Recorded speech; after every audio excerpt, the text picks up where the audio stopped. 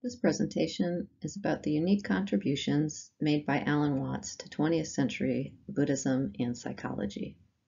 There were a number of late 19th century thinkers who believed Buddhism could make a meaningful contribution to psychology. Some of those thinkers included Thoreau and Emerson, the transcendentalists, Carolyn Reyes Davis, linguist and Pali translator, Paul Carus, a philosopher and theologian, and of course, William James. The field responded by conceiving of therapy as both a means of treating serious mental illness and by also responding to the causes of patients' spiritual emptiness, anxiety, and alienation. The interest in Eastern spirituality gradually moved from the intellectual fringes to become highly influential in how Western psychology conceptualized the self, consciousness, and the cause of human suffering. So how did Buddhist teachings come west? Well, it was the work of radical thinkers like those who founded the Theosophical Society and individual converts who requested teaching from Buddhist teachers. For almost 100 years, between 1893 and the 1970s, there was a steady influx of Buddhist monks, teachers, and translators. D.T. Suzuki became one of the most influential translators of the late 19th, early 20th century. His career spanned nearly 60 years, and he is widely regarded as one of the founders of Zen in the West. One Westerner inspired by Suzuki was Ruth Fuller Everett Sasaki. She became the first woman to become a Zen sensei and head priest of a Japanese temple. She lived in Kyoto until her death in 1967, and she is well known for her translations of original Buddhist texts. She is also the mother-in-law of our subject for this talk, Alan Watts. Something that was unique about D.T. Suzuki is that he really understood the Western mind. More than any other teacher before him, he recognized that what Buddhism and psychoanalytic theory had in common was a view that unconscious forces cause much of human suffering, and the shared idea that one may gain insight into these thought processes through various practices. Suzuki sought out and collaborated with Carl Jung, Karen Horney, Erich Fromm, Father Thomas Merton, Nina Coulthard, and many others, such as Christmas Humphreys, Beatrice Lane, Harold Kleeman, Abraham Maslow, Gregory Bateson, R.D. Laing, and Alan Watts.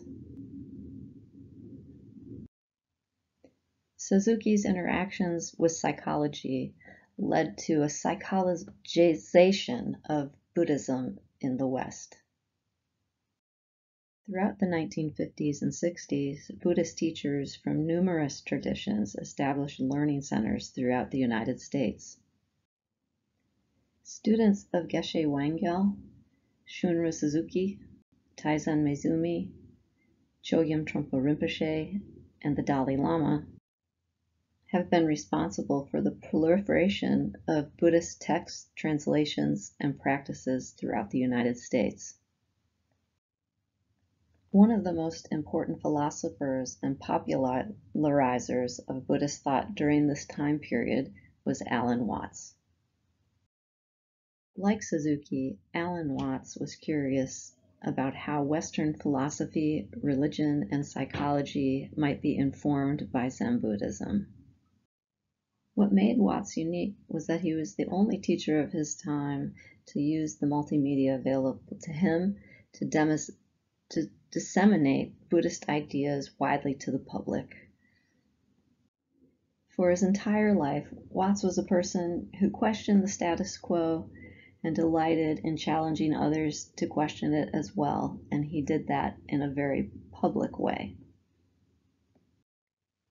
Watts's own journey through Eastern thought really illustrates the zeitgeist of his day, and his life story provides us insight into how Buddhism has had such a significant influence on psychology historically, and even more so today.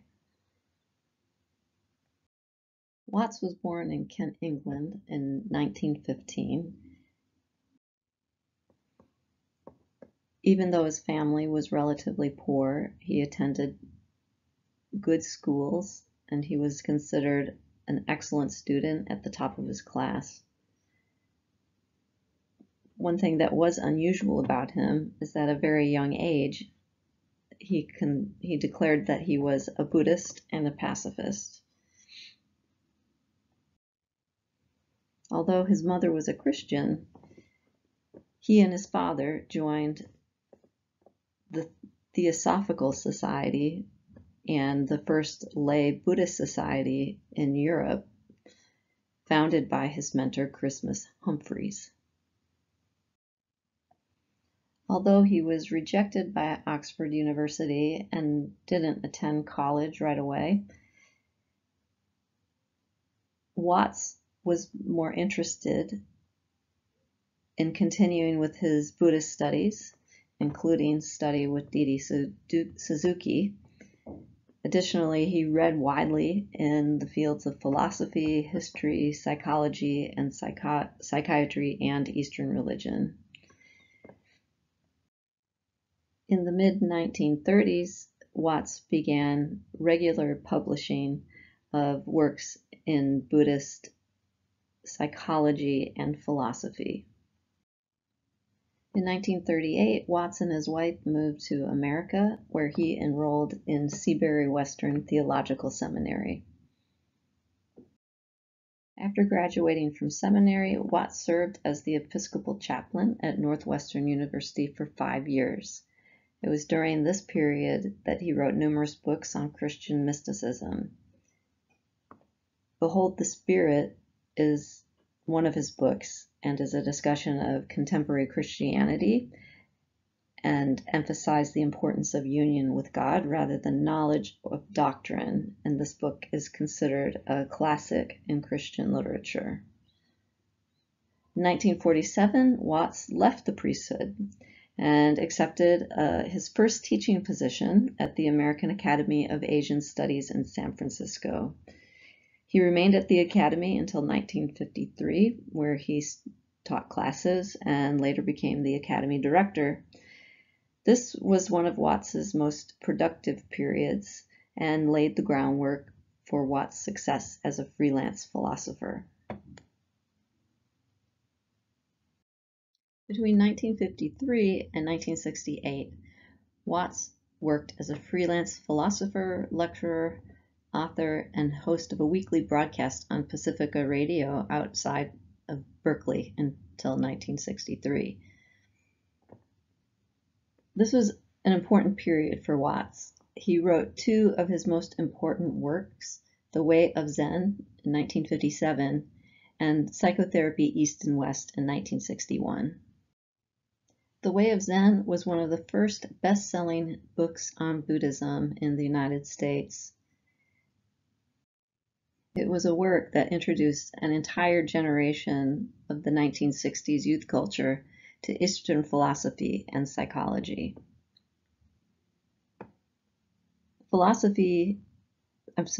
Psychotherapy East and West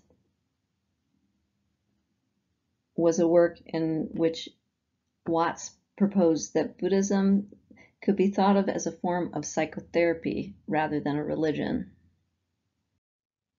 In some of his other works, Watts explored humanity's relationship with the natural world, human consciousness, and ecofeminism. Also during this time, he became professor of comparative philosophy at the California Institute of Integral Studies. He also received a fellowship to be at Harvard University between 1962 and 64, and was a scholar in residence at San Jose State University in 1968. During this period, he also gained a large following in the San Francisco Bay Area during his years at Pacifica Public Radio. His talks and broadcasts can be found on the internet, and many public radio stations replay them to this day. Although D.T. Suzuki and his collaborators were the first to bring Buddhism and Western psychology together in significant ways, Watts played a leading role in popularizing Buddhism until his death in 1973. He was responsible in a major way for psychologizing Western Buddhism and recognizing the value of such an integration. Watts's clear and relatable exposition of Zen resonated with the Western psyche. His work began the integration of Asian thought and Western psychotherapy that is still underway today. His premise in Psychotherapy East and West was that Eastern ways of liberation have more in common with psychotherapy than with Western religion, and that therapy and spiritual practice share a similar technique, which he called the counter game. They both allow the practitioner to act on his delusions until he backs himself into a corner and sees through them. At the end of his life, Watts became critical of one subject in psychology in particular, the ego. He believed psychology mistakenly promoted the existence of the ego as a separate, permanent, and real thing. Watts believed that deconstructing ego was the work of the meditator. His ideas about what a sense of self is were ahead of his time and are only now gaining traction in Western psychology. A few of the areas where Watts felt Buddhism and Western psychology were most compatible were in descriptive phenomenology, in making psychotherapeutic meaning, and in pure clinical utility. Watts also vigorously promoted the potential of mindfulness for bringing awareness to the misguided human activity of constructing that sense of an independent, separate, permanent sense of self or ego. Watts had its critics. Buddhists and academics criticized him for not being formal enough in either of those disciplines. Watts has also been criticized for overly psychologizing Buddhism in the West and diluting its practice. For good or bad, the written work and audio and video recordings made by Watts remain relevant and meaningful to this day. The work of Alan Watts influenced many areas of Western scholarship, but it is his contribution to the integration of Buddhism into Western psychology that has been his most significant and meaningful contribution.